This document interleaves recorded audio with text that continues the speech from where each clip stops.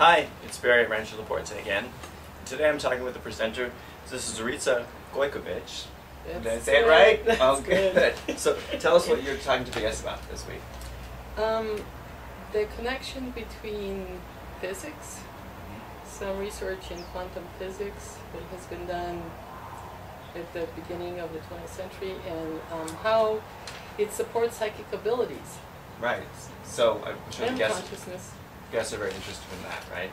Yes. The psychic ability things. So tell me, when did you first notice that you might have, or be different, or have some different abilities? It was always psychic. It's really, for me, it was a matter of, there was a time in which I found out that not everyone was. That was the big revelation. But all along in my childhood, I had precognitive dreams, and I could just see things that other people couldn't see. Now, when you say precognitive dream, that means you would see something before it would happen? I would have dreams about things that would happen afterwards. Yeah. Wow. and how did you notice that?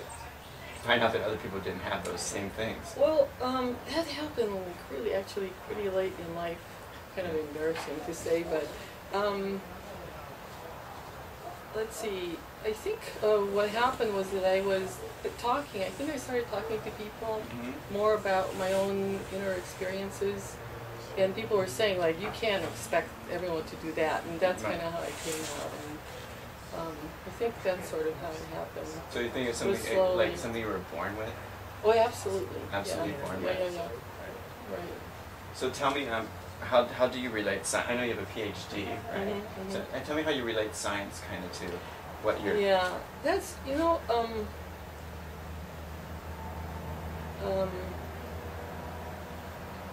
the piece of physics that puzzles the physicist is the fact that subatomic particles, even at a distance, can communicate instantaneously. Right. Whereas supposedly nothing can go faster than the speed of light. So how are the subatomic particles communicating?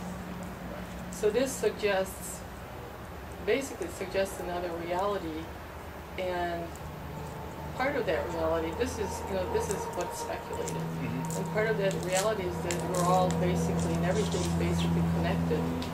All is one, all fields of relationship.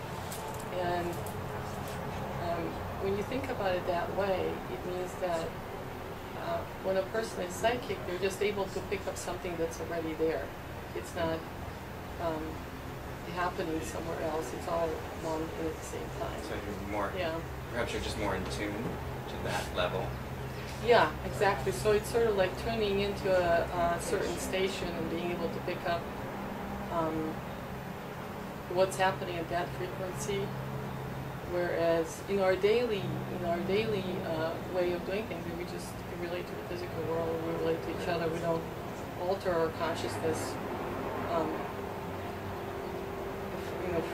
unless we don't just generally don't do it, So you do readings for people, or is that what you do?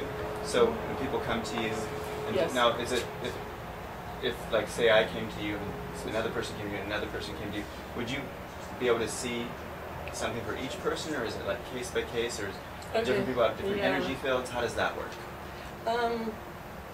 Basically, my readings are about being able to see the person's light, the person's soul, if you want to, their higher self, whatever, however you want to call that. And generally, whatever problem they're having or challenge, something that they're wrestling with, that's what I'll see first. And then when I look out in the field, the energy field, I'll see their light, and that's where the soul purpose is. And where the answers lie is how the things that they can do to get to really become and grow in their divine self. So with each person, the reading is different. Because with every person there's something else that's something different that's going on. So are you kind of a bridge for them to go from one place to the other? But yes, and then just to kind of round this out, but there are people who are already very much in harmony with their higher self, and their life purpose is about really actually being the light to support others, and coming into resonance with their own light. So with those people, I just affirm. They're looking like for somebody to say, to recognize who they are and what they're doing, that they're on the right track. Wow, very interesting. What do you say about a halo over me? You're the angel in disguise.